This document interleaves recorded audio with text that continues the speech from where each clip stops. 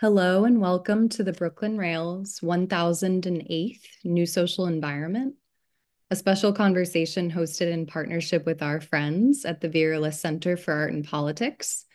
I'm part of a series of 3 dialogues we'll co-host through April that will revisit Vera List Center's 2022 publication, co-published with Amherst College Press, Studies into Darkness, The Perils and Promise of Freedom of Speech. I'm Chloe Stagaman, Director of Programs here at the Rail, and I feel such extraordinary gratitude to be your MC today for a conversation featuring Amar Kanwar and Rattanamol Singh Johal, who I'll now briefly introduce. Amar Kanwar was born in New Delhi, India, where he currently lives and works. Kanwar's work traces the legacy of globalization and decolonization, land use and border rights, environmental concerns, human rights, free expression, and sexual violence. Interwoven throughout these inquiries are disparate narrative structures which ground his philosophical investigations. Through hybrid installations which incorporate images, literature, poetry, and music, Kanwar creates meditative works that do not aim to represent trauma, but to find ways through it. His work has been exhibited in solo exhibitions internationally, and he's been the recipient of many awards. And our host today, Rattanamol Singh Johal, is Assistant Director of the International Program at MoMA, where he works on the Global Research Initiative, CMAP, and the Primary Documents Publication Series. He also co-chairs the museum's Contemporary Working Group. He earned a Ph.D. in art history from Columbia University and has held fellowships at the Whitney Independent Study Program and Tate Research Center, Asia. Previously, he worked as a curator, archivist, and publications editor at Khoj International Artists Association in New Delhi. And with that, I'm going to pass it over to Ratan to get us started. Thank you so much, Chloe. And I must start by thanking the Brooklyn Rail and the Vera List Center for inviting us to be in conversation here. And of course, it's incredible to hear the number 1008 and think of the kind of staggering amount of programming and effort that goes into putting these together. So really huge congratulations and compliments on that. I think since I'm hosting this program, it is perhaps my duty to also introduce a little bit of this book project, this really incredible publication that the Vera List Center brought out in 2022, Studies into Darkness, the Perils and Promise of the Freedom of Speech, which I'm holding as a beautiful object that I've been complimented and asked about on the subway many times in the last week as I was reading it on my trajectories through the city. But really, it is the outcome of a dialogue that the Vera List Center team had with Amar and a number of other interlocutors, and which manifested in a series of seminars between November 2018 and September 2019, 7 seminars precisely, and they were joined in partnership with other organizations here in New York, including Article 19, the National Coalition Against Censorship, the New York Peace Institute, and Weeksville Heritage Center in Brooklyn.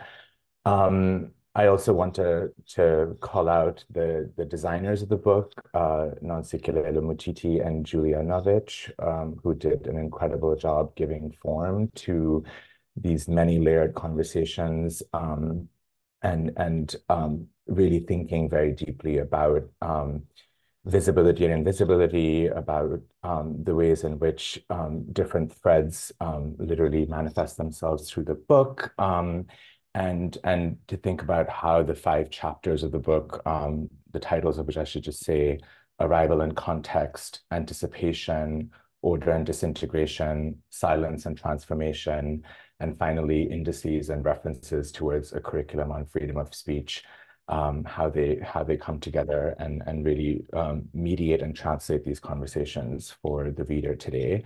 Of course, a free e-publication is available. The book is co-published with Amherst College Press, and I really encourage all of you to download that. And I know there's a link probably in the chat right now. So with that said, I also want to to say what an immense privilege it is to be in conversation with Amar always. And and really, this is an ongoing conversation that for me began in 2010 as a graduate student.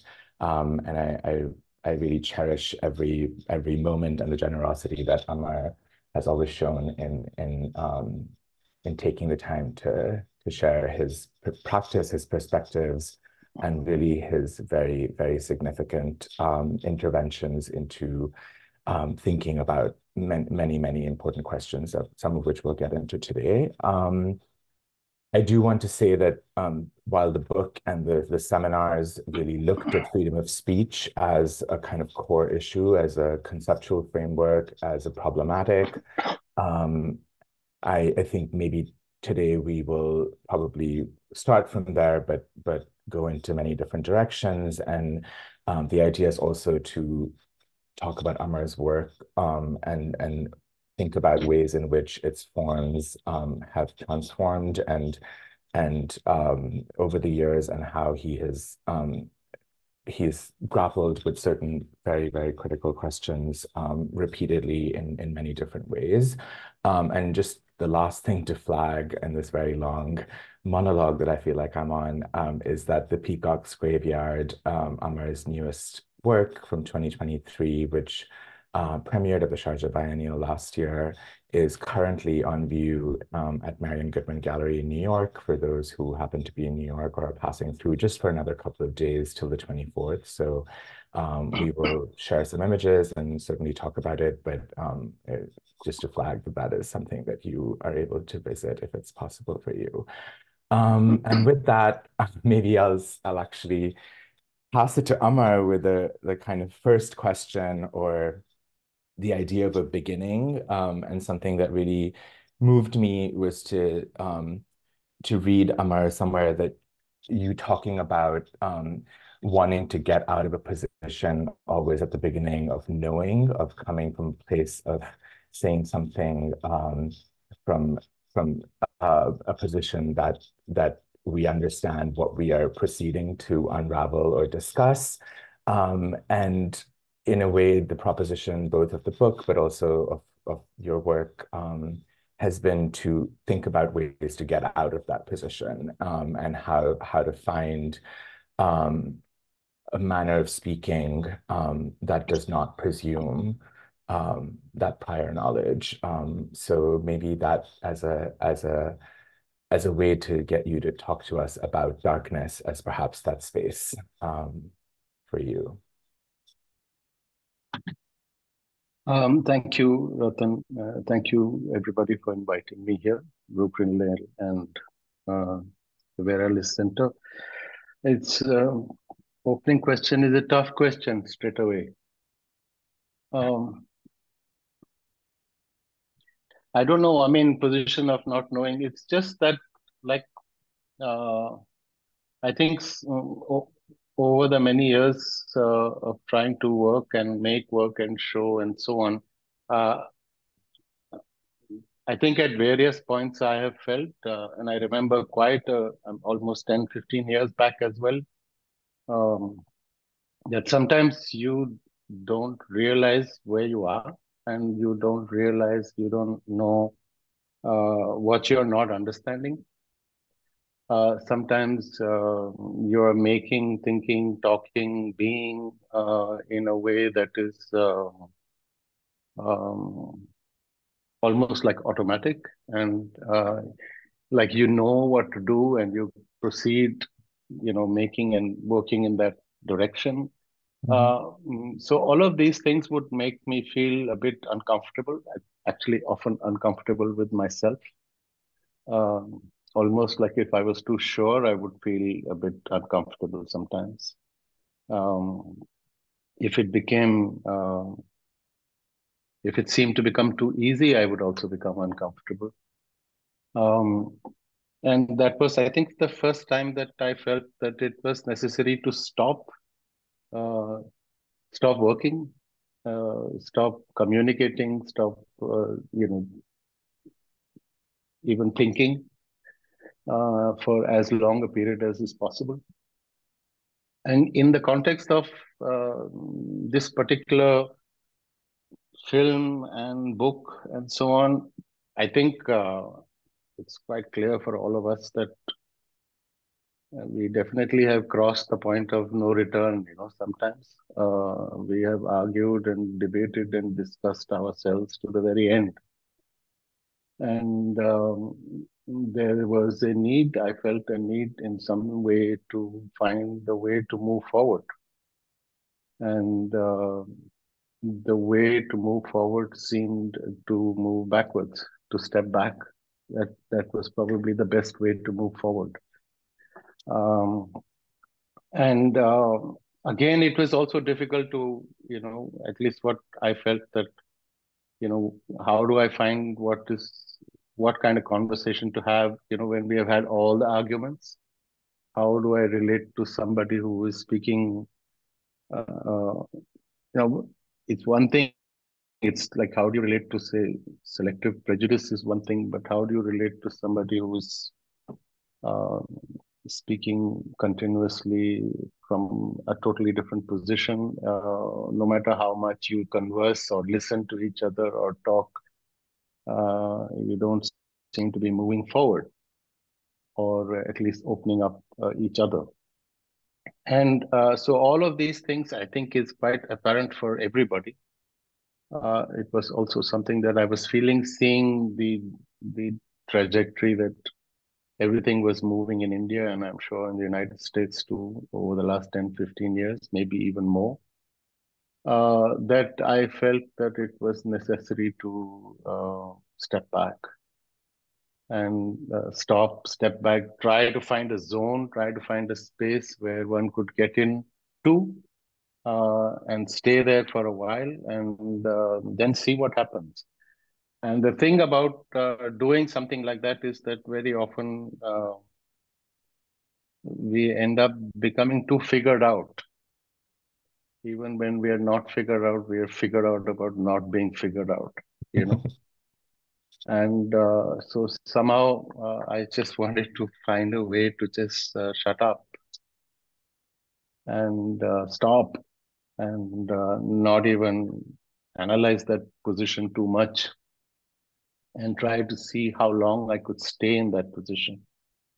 And then see what evolves from that. And I think that's where, at least when we were talking about, when I spoke about trying to find that position of not knowing, so that at least one could begin to have some kind of a conversation or even some process of listening, which is not necessarily loaded and preconceived and so on. And I could talk more about it as we go down, what that means. Thank you. I think maybe this is a good time to bring up images of Such a Morning, the work from 2017 that I think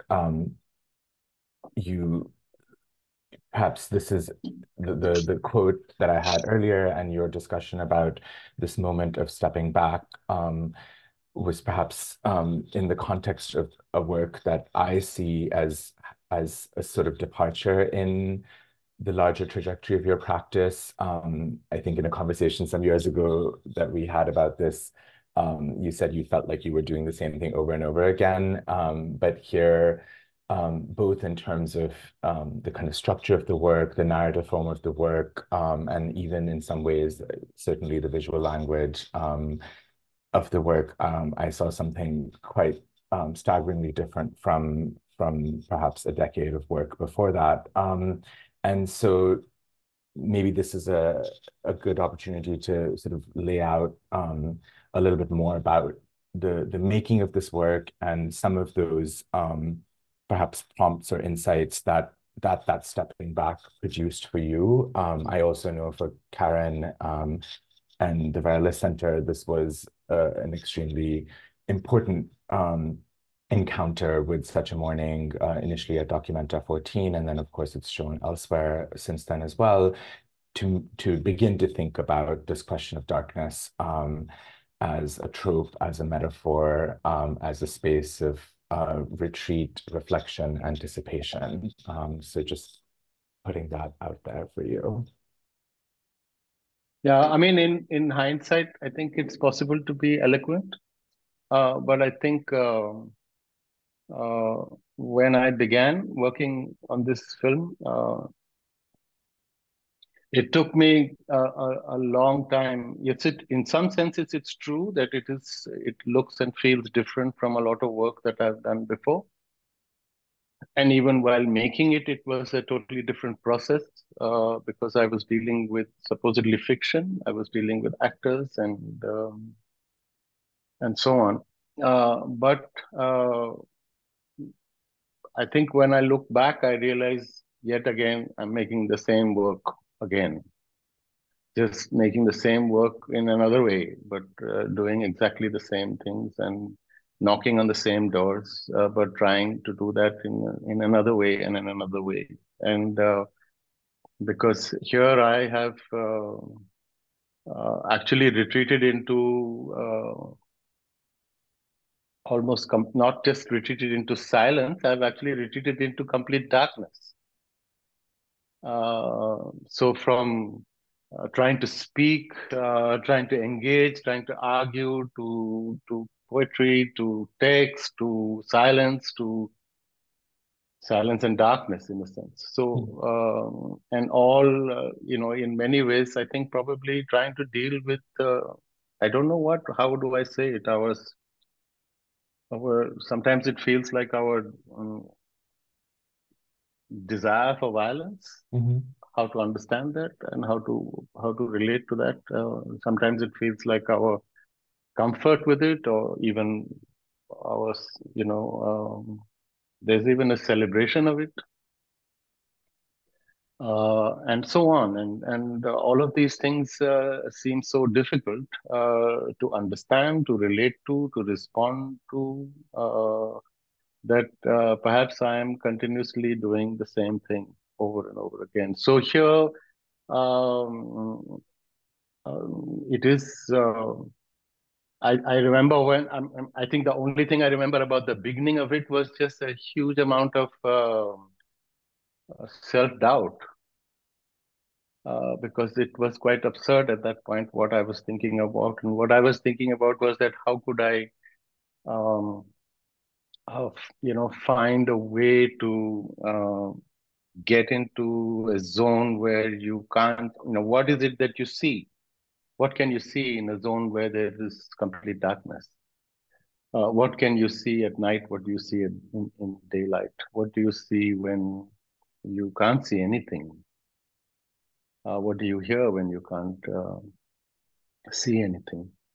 And so and so, what was I trying to do? And I was just trying just that. I had nothing more to say at the beginning, and that's a very little kind of line to write a whole work on and the next few years on. So I felt quite hesitant about doing this. And then, of course, the absurdity of wanting to build this strain and have a professor who is acclimatizing, actually acclimatizing to darkness before total darkness and descends.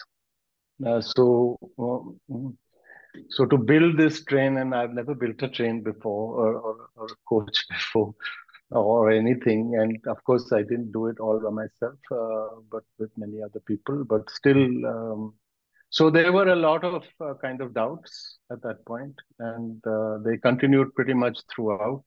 Of the making, what I could definitely say is that, I mean, usually when you work with fiction, you script the entire film. And once you've scripted the entire film, you more or less try to execute that script. But here, I felt that I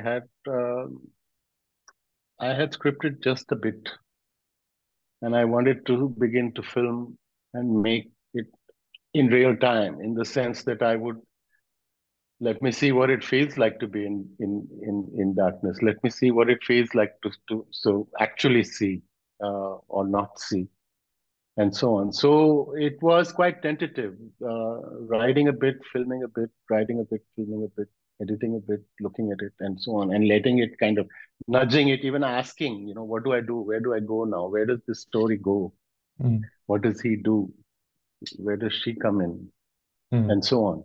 And so nudging it ahead slowly until I got into a position of actually wanting to come out of the darkness and come out of darkness with a set of feelings and a set of needs and desires and communications. And I think that's Mhm. broadly the trajectory of this story, which in many ways I think even made itself, the way it carried on, the way the filming process and the story itself culminated inside a film of a professor going into darkness and staying inside darkness, acclimatizing to darkness. And then many little things began to happen to us, to me, to him, to everybody. And we started to learn to look at it differently. And even if the wind blew, the light changed. Actually, you need a bit of light to even see darkness. Mhm. Yeah. And then there is no static light. Light keeps changing as well. And through the day, the wind keeps changing through the day. Dust changes through the day. So many things start changing, and you realize soon that there are many kinds of light and many kinds of darknesses. And within that whole kind of spectrum, it's possible for another kind of vision to emerge. And so I think that's what this was about. Yeah.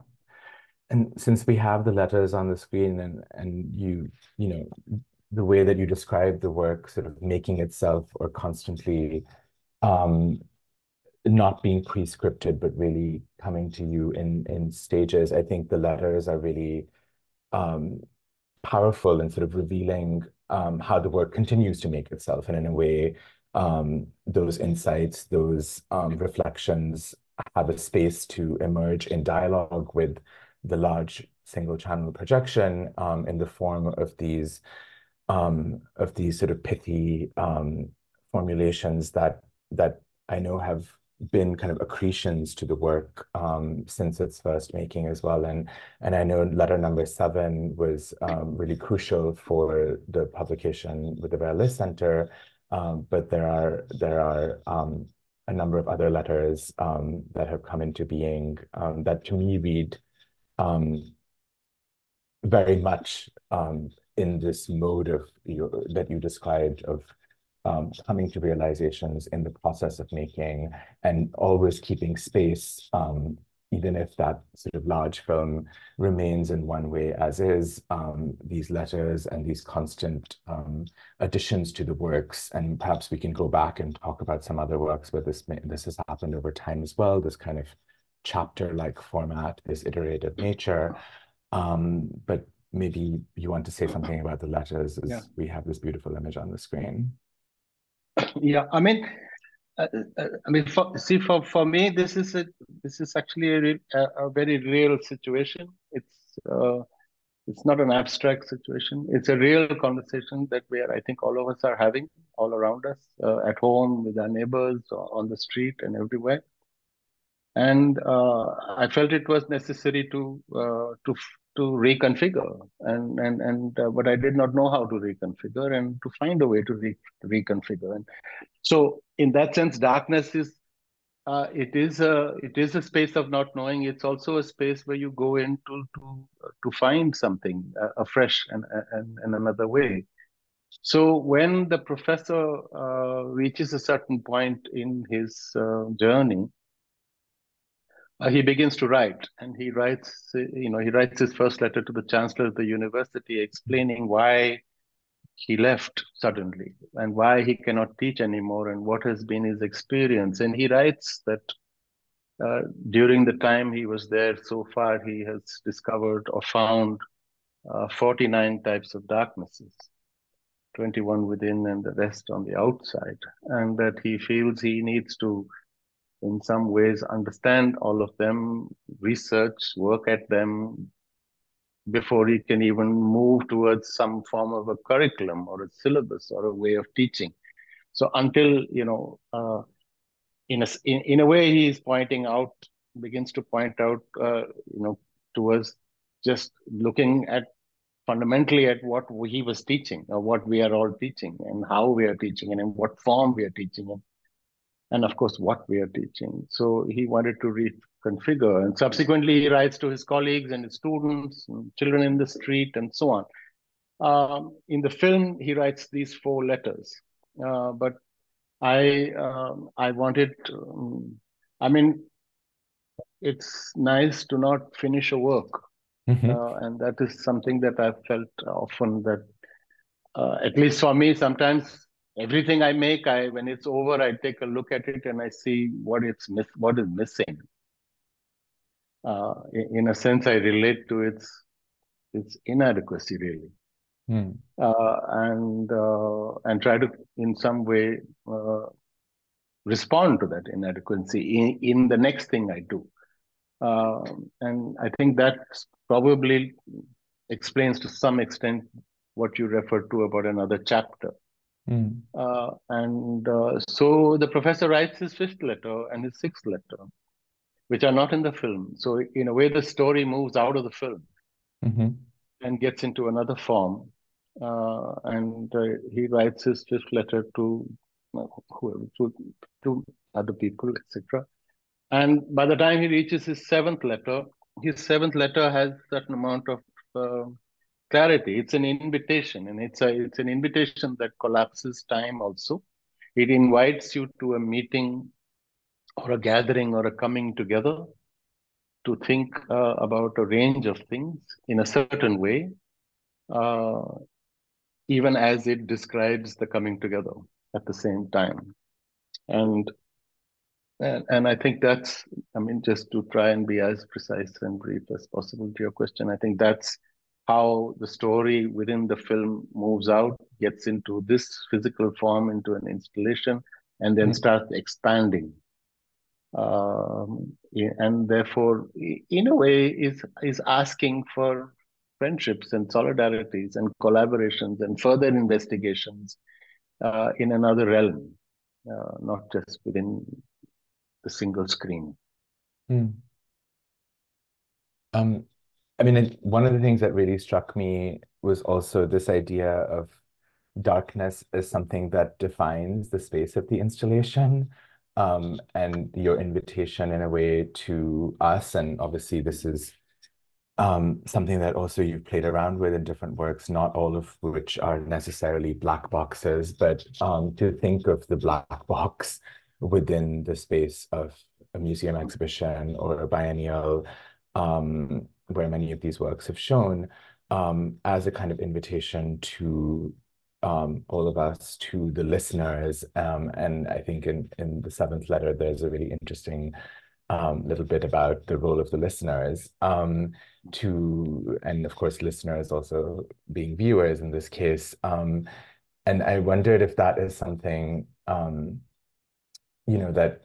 that you have, where the sort of darkness of the train car and the darkness of the room in which we view this film, where they collapse, and how, in a way, the duration and the temporality of the work actually really lends itself to a kind of slowing down, to a kind of looking that is, I think Such a Morning is an 85-minute film or something close to that.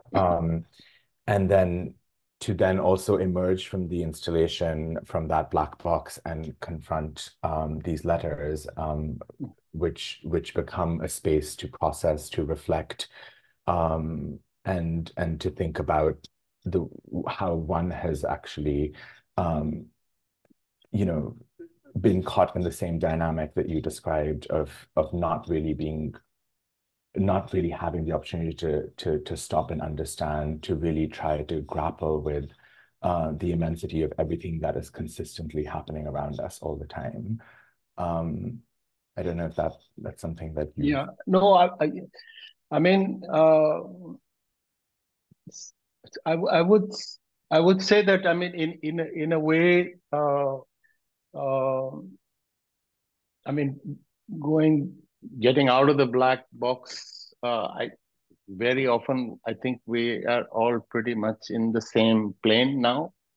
Whether you are in the Middle East or in the United States or in India, we can relate, we understand, we are in real time, we are experiencing many things in real time.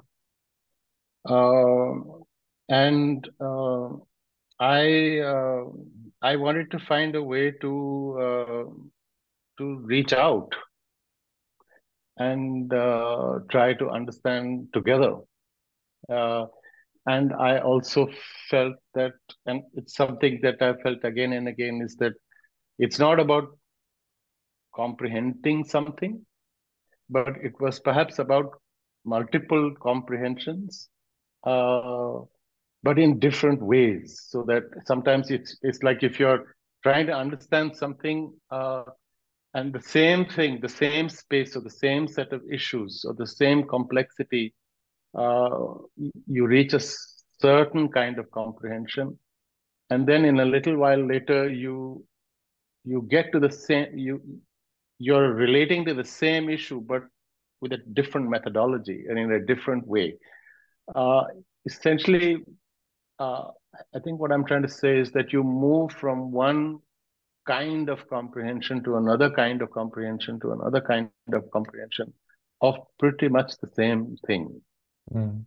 And when you're able to do that, it's not necessary that you have the first comprehension and then the second comprehension and the third comprehension, as much as what's probably more interesting and exciting is moving from one kind of understanding to another kind of understanding to a third kind, and to the so it's the transference or the shift between, and very soon you kind of realize that you're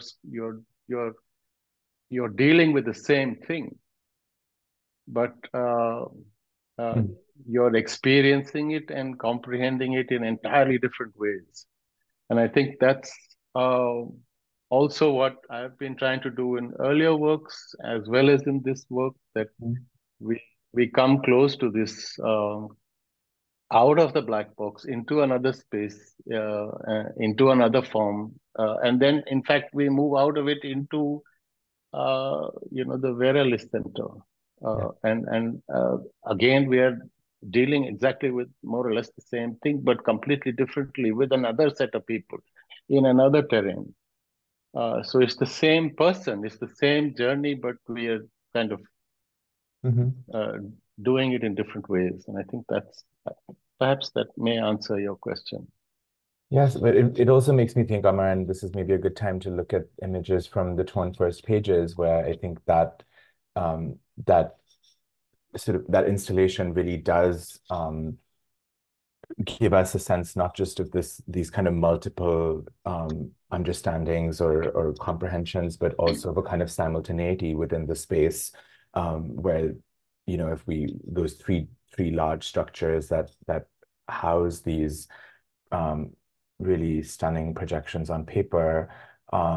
Firstly, as a form, I think this is something that perhaps appeared for the first time in your practice in this work, to be using paper as a material on which to project fleeting images, on which to, play out these incredible shots from different modes of your own research into archives, into significant histories of people, as well as of certain figures of authority. And I think it's really important to encounter an installation like this, which is not a black box, concertedly, to think about how one can actually move through each of these chapters, and that kind of accretion again, or that simultaneity of the image in each of these, of the image and the text in each of these chapters, sits with one really in a very powerful way. So we had the privilege of showing this work last year at MoMA in the Signals exhibition, and it was wonderful to have you here for that. But I think this was really a very crucial, in my view, moment in the practice to really bring together something that you had done in a trilogy of films before this, a trilogy of single channel films that we can also get into. But I think The Torn First Pages, again, speaks of another kind of visual formal departure, but also this kind of conceptual coming together of different registers of understanding and archive. Yes, I mean, the impulse is, I'm not thinking about how to show, frankly, at all.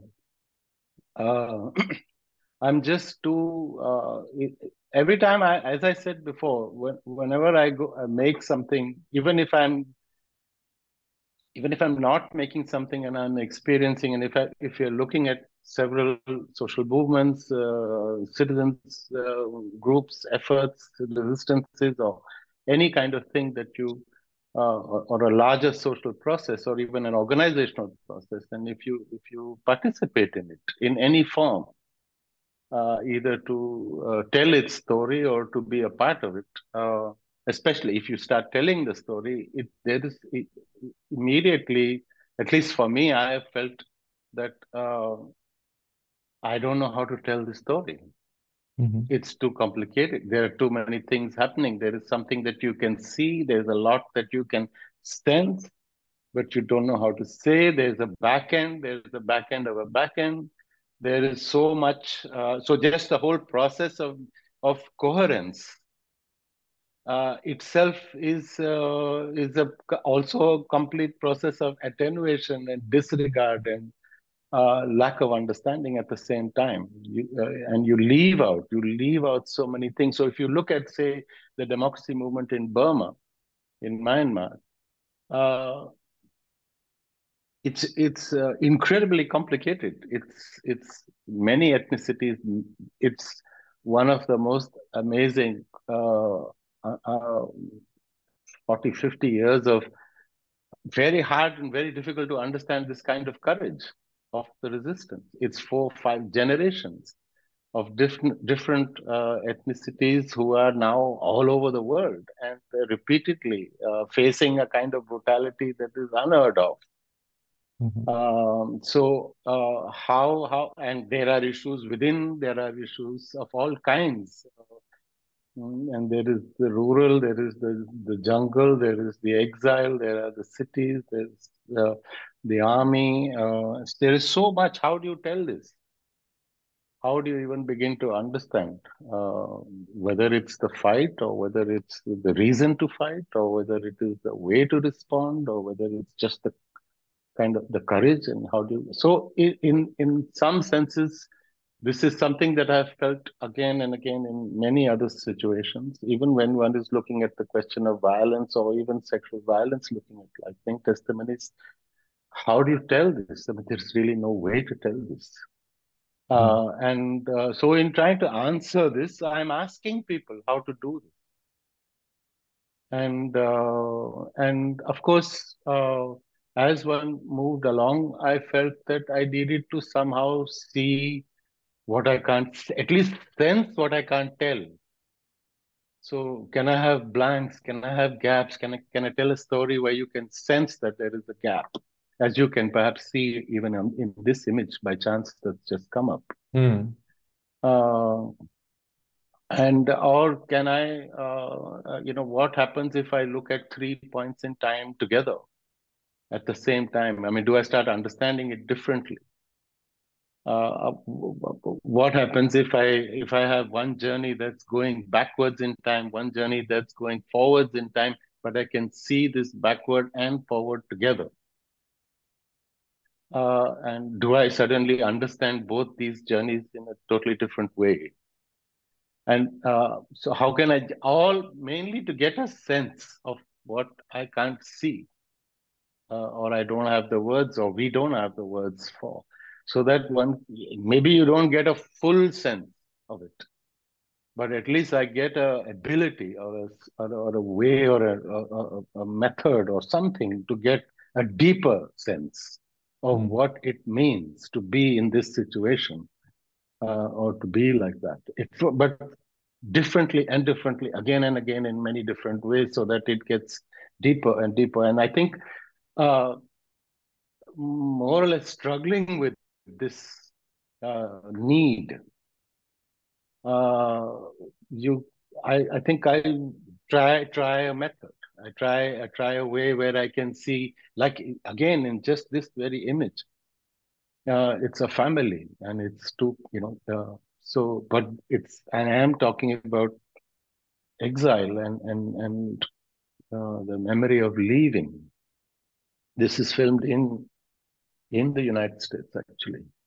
Uh, and so that's how I think the torn, of course, the torn first pages and paper was relating to the bookshop owner who was tearing out the first page that contained statements of the military government which were dictated and had to be published.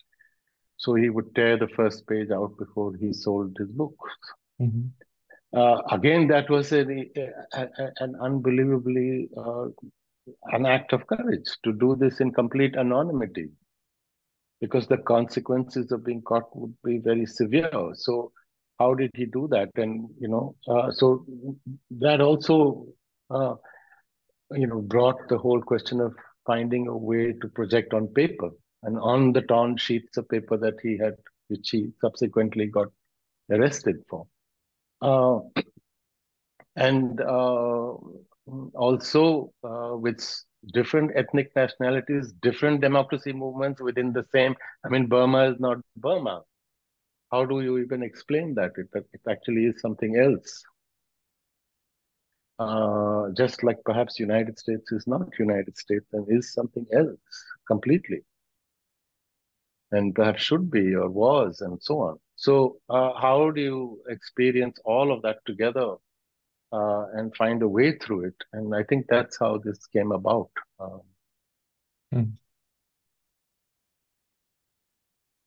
And this, I mean, it makes me, this question of acts of courage, it also makes me, and the ways in which these resistances have occurred in different places and different times, brings me, I think, to the question, another question that you have grappled with and have rearticulated in many different works, and perhaps Torn First Pages is one of the first places that this also comes into being, is that of evidence and the nature of evidence and the forms of evidence.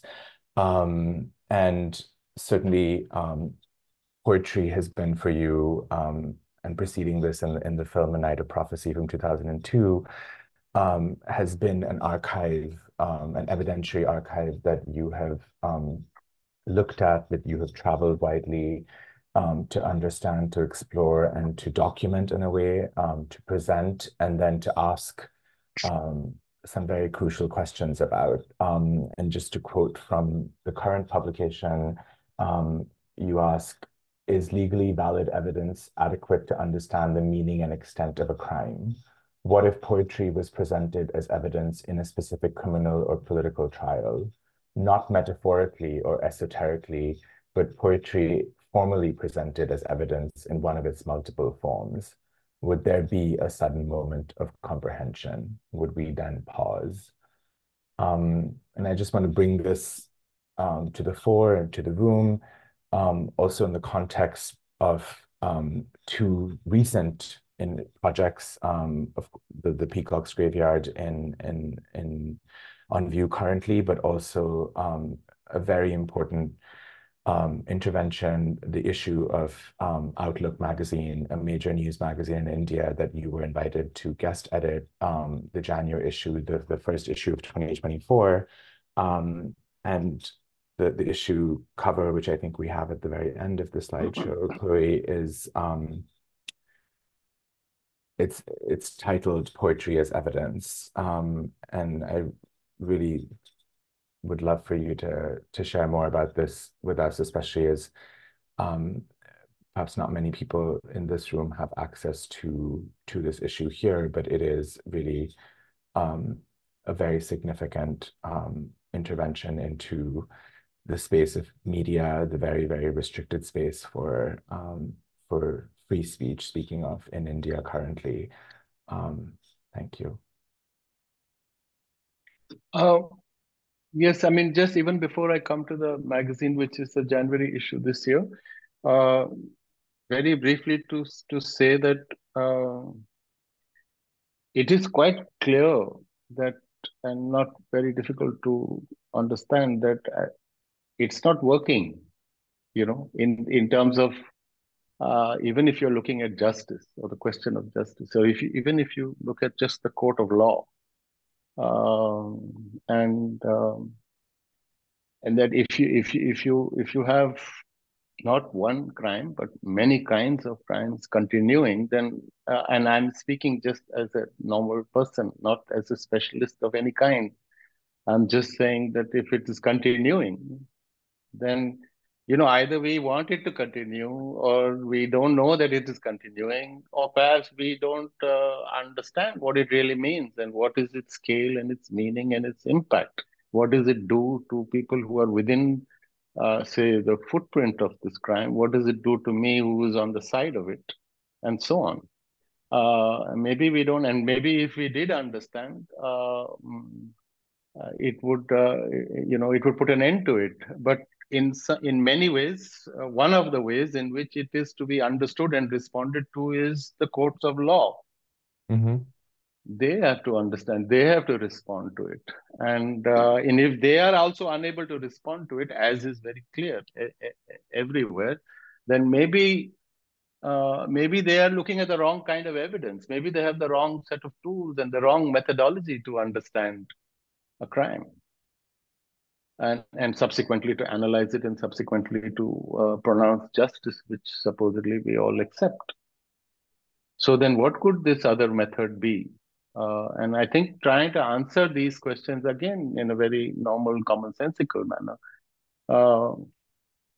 I found that, and from referring to the text that you read out, I found that the only way to do this is to actually try it out and see whether there's, what if the definition of valid evidence and invalid evidence itself was wrong? What if they got it wrong, of what is valid and what is invalid?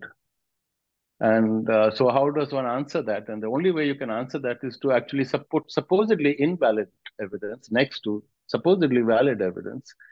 And let's see what kind of understanding both these two forms of evidence provide. And how does it equip us to understand the scale and extent, the depth, the meaning of the crime on others and on ourselves? And when you do that, you find that poetry, in a certain way and in its widest sense, and in its complete inadmissible, legally inadmissible way, actually allows and helps us to enter and understand in many different ways, in ways that we had not imagined as well. And coming to this magazine, I was invited to guest edit, and this is a really respected news magazine for over 20 years, and to guest edit their opening issue of this year. And this is a pretty critical year, 2024, for everybody in many countries, with reference to elections and so on. And so I kind of presented the same set of propositions that we have been discussing. That is there another way to understand? But actually presented it to the magazine, to the journalists that who have been reporting continuously, and that how could they actually tell the news? But it's like your newspaper, you pick it up and it's in verse, or it's in poetry, not verse. So instead of going out to get your story, let's go out and find the poet on your beat, on your week, for tomorrow morning, and see what do we bring back, and so on. So that's how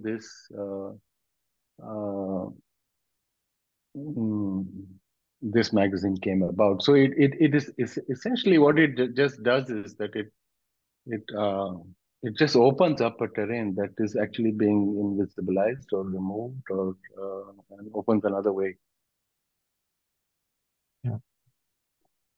And I mean, in that process of working with the team of the magazine, of working with the journalists, I mean, I was just very curious because this is not a prompt or a brief that they usually have. And um, there is a certain kind of, um, I mean, there is a kind of cognitive dissonance, if you will, in trying to confront registers of speech that I guess in your formation as a journalist, you often discount or do not necessarily pay attention to.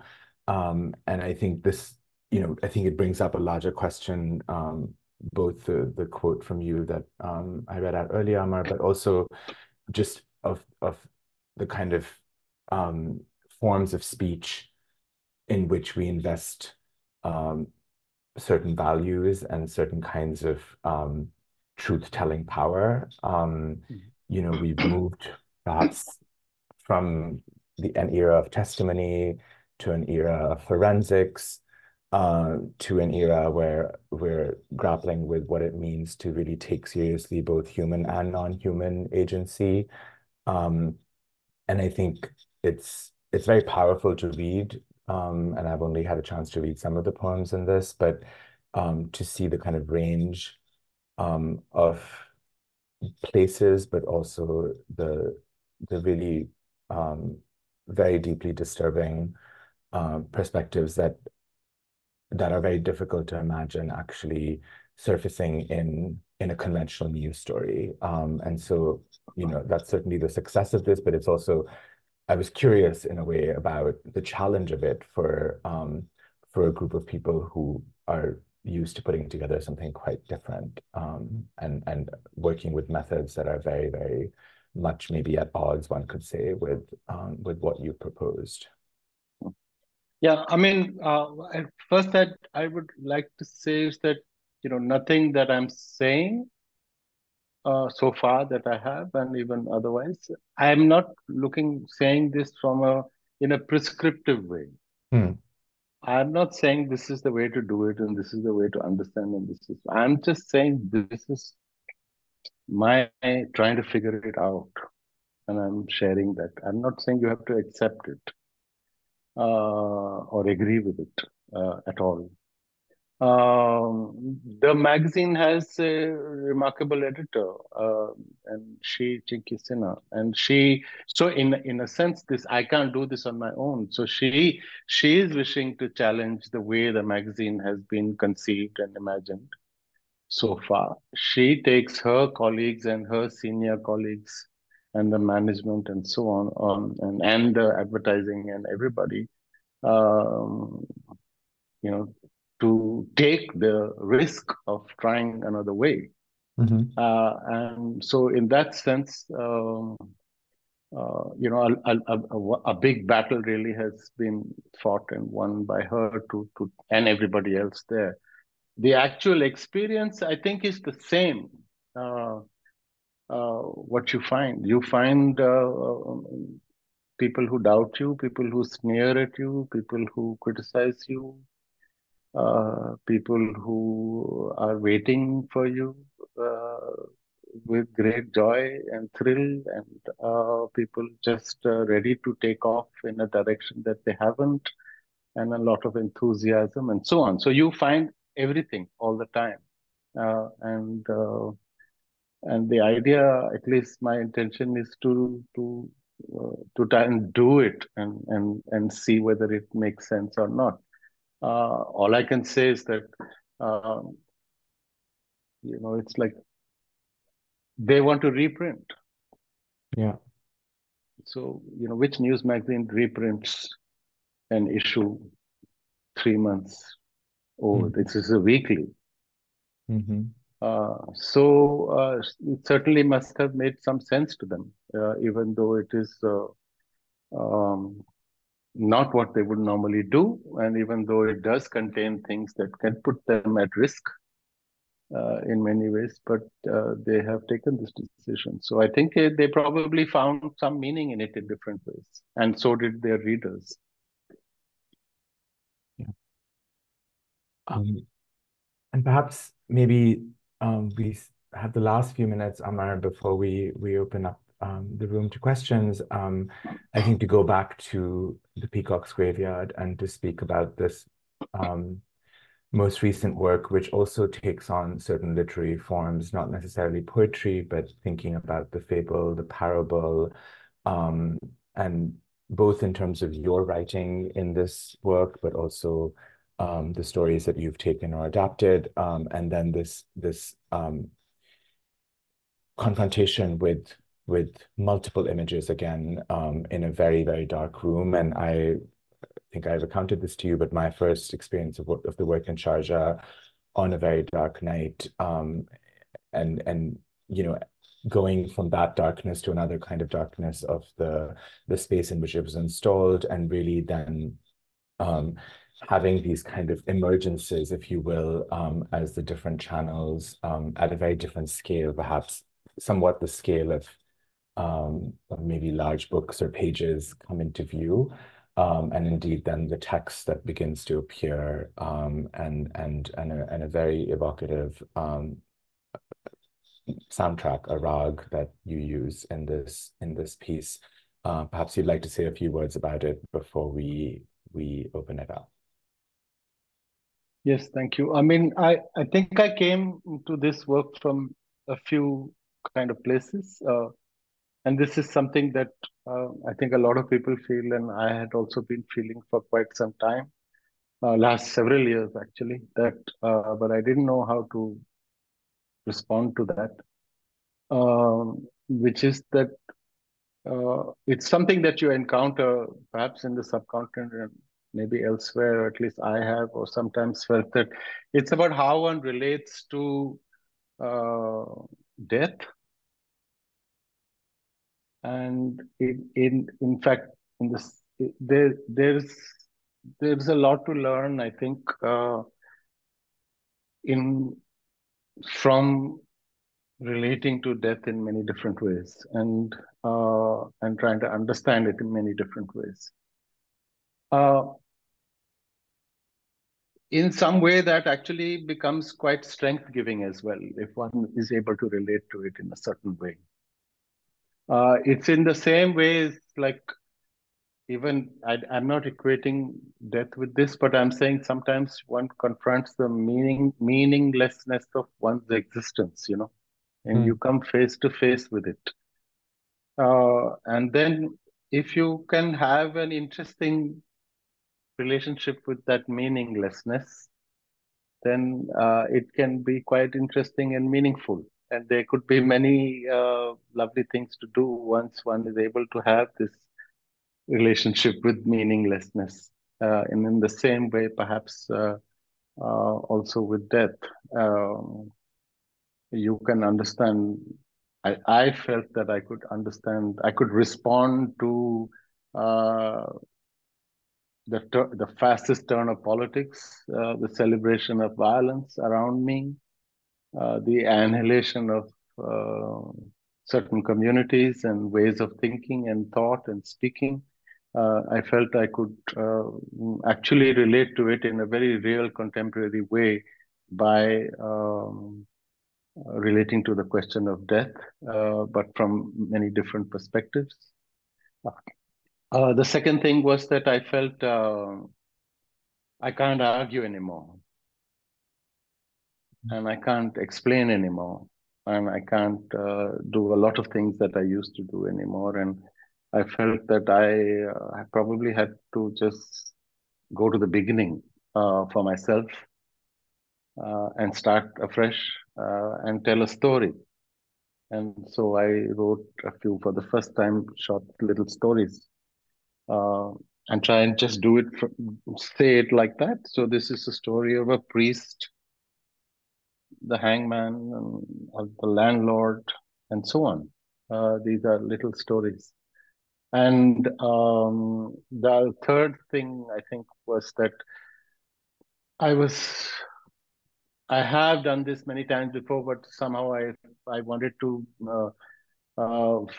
find a way in which I could tell a story that you didn't know where it was, how it was appearing. It would not come within a single frame. And even then, within that, when your images would come or your elements would come, you wouldn't know where it was coming from. With Utsav Lal's uh, quite incredible 27-minute piece on Rag Malkons. So in some senses, it becomes a performance of images. It also breaks a certain way of seeing and waiting and expecting in image and a text and a telling. So it could also be sung out. You could tell, you could use the same set of images and tell another story and another story and another story all night. So this was just a little try to do that and to see whether it made sense and if it works. That's what it was. Thank you, Amar, for sharing that. And I think I want to go back with what you just said in mind and view the work one more time. But I think this is maybe a good moment to turn it over back to Chloe to bring in all of you into the conversation as well, and welcome your questions. Thank you, Rattan, and thank you, Amar, for that amazing dialogue. Thank you so much. We do have a few questions from the audience, and I'm going to give Riel the chance to ask the first question. Riel, I'll give you the chance to unmute to ask. Thank you so much. There we are.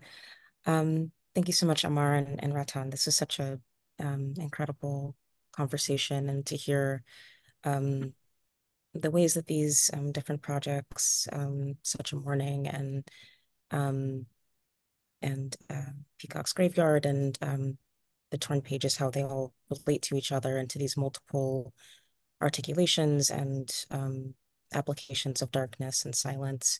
And so my question wasn't so much a question, I guess, but in the chat, I was interested in building these connections between how you build these connections between evidence as poetry or the need for more expansive comprehension of speech and testimony and the multiple forms of darkness and silencing articulated through Amar's work.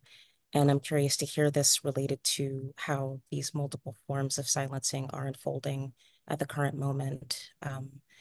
And that I mean silencing through violence, through erasure or the generational silences that we hold between ourselves or within our bodies. I mean, I would actually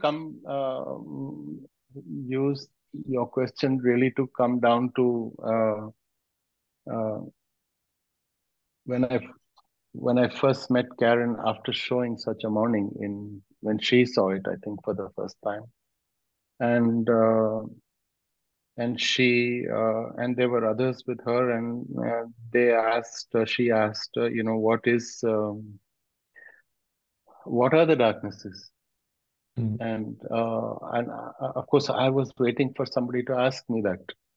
And I said, shall we figure it out together?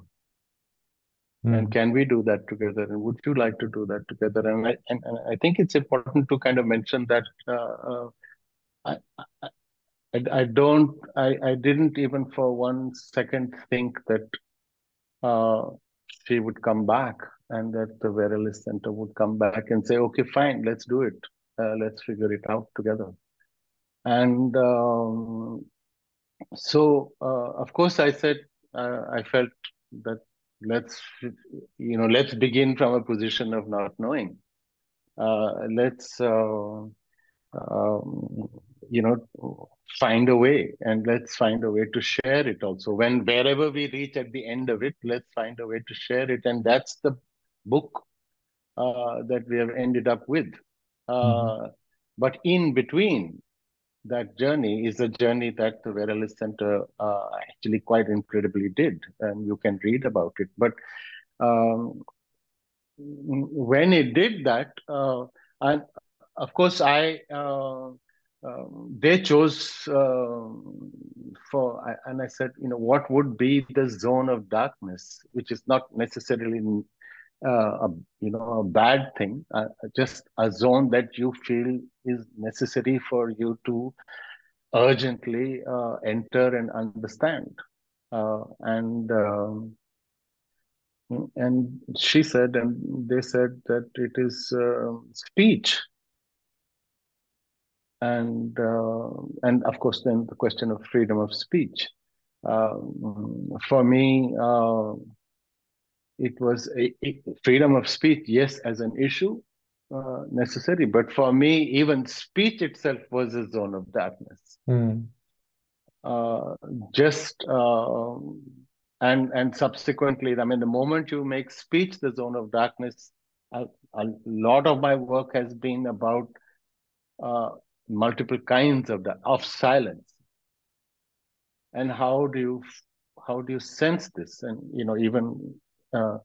even ways to describe these silences. But during the course of these discussions at the Vera List Center with many other people, it was very clear that there are many people who have not spoken at all, ever. So even before we discuss the question of freedom of speech, we probably need to see who has not spoken. And even those who can speak, they can't speak this language. It is the language itself is not is toxic and not right, and there is no way to even enter the space of speech, and so on. So actually, the whole process, of course, opened us up to even accepting speech that we find difficult to listen to, and so on. So I'm not directly answering your question, but I think that this is a continuous process. You have a lot of understanding and knowledge that actually exists in the world, which has never been written. They are in languages that don't have a script. So it's not there to see and print and so on. How do you sense that knowledge and that wisdom which is not scripted?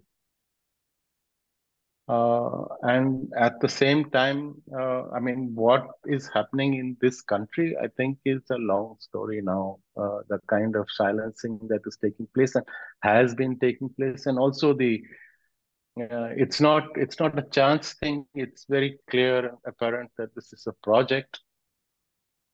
It is being executed. You can see the manner and method in which it is being executed, looking at many institutions of a democracy. But that's a much larger discussion of how this is taking place at this point in time, at least in India.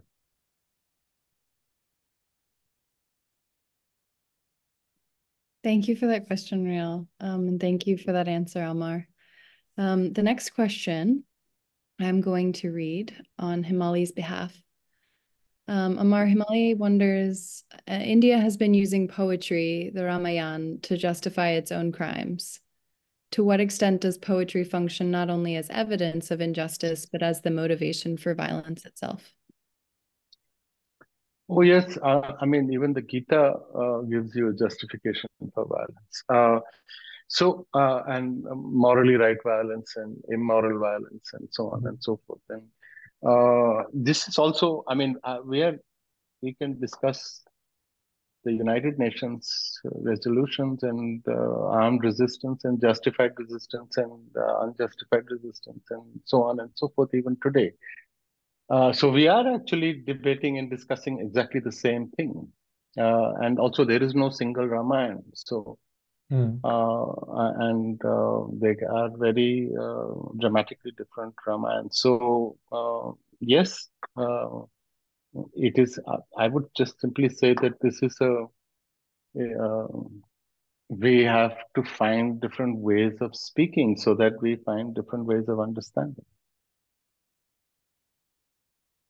And it's not that, I mean, the kind of brutality and violence that I think that we are seeing, and perhaps for the first time seeing live and in our pockets and phones and screens round the clock, it's a completely different experience for the human species to experience this kind of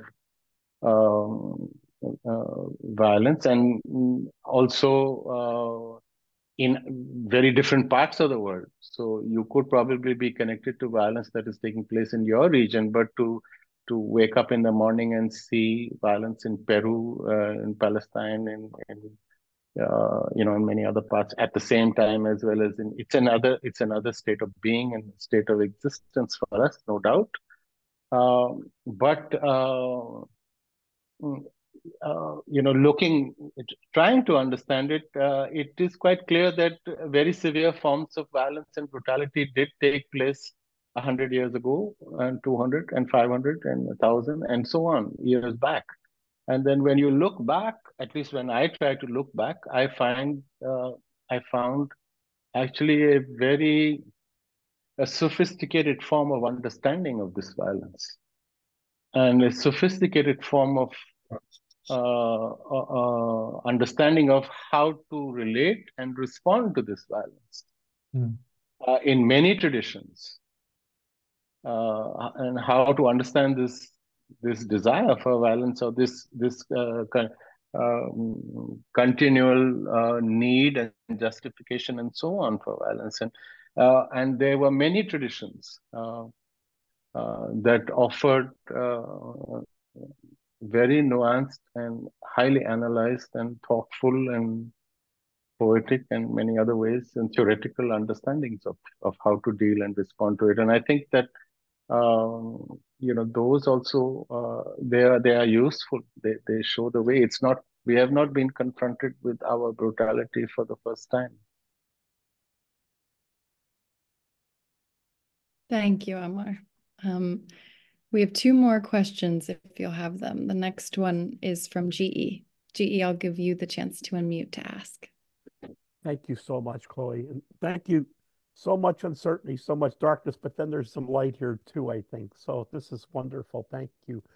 Can we say that your project is a meditation upon external reality rather than the representation of external reality, or an uncertain attempt to be external reality? No, I think maybe if I'm forced to describe it, I would probably say that it is probably becoming a meditation on our inner selves. Thank you. Thank you, GE. Amar, I'm going to ask the last question today. On reading Studies into Darkness, you tell a story in your chapter in the book about a tarmac road in rural India, and sort of the presumed explanations of the road, that it was presumed to maybe connect markets or to be an error. And then later you find out that the road is supporting industrial mining over a period of 10 years, and that the people living around it are only now facing the consequences of its creation. And it made me think a lot about, it made me reflect on a lot of the things that you've been talking about today, but it made me think a lot about darkness and its relationship to slowness, both in a good way and in a violent way. And I wondered how you think about slowness relative to the project of darkness. Oh, I think it's essential actually, because I think even before we speak, it felt like it was essential to be able to look in a certain way before we even spoke in a certain way.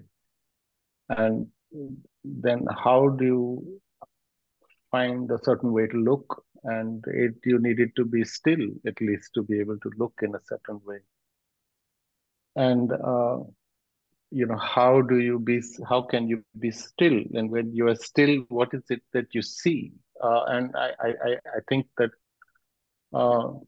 I found that if I was able to look, if I were to be able to slow down and stop,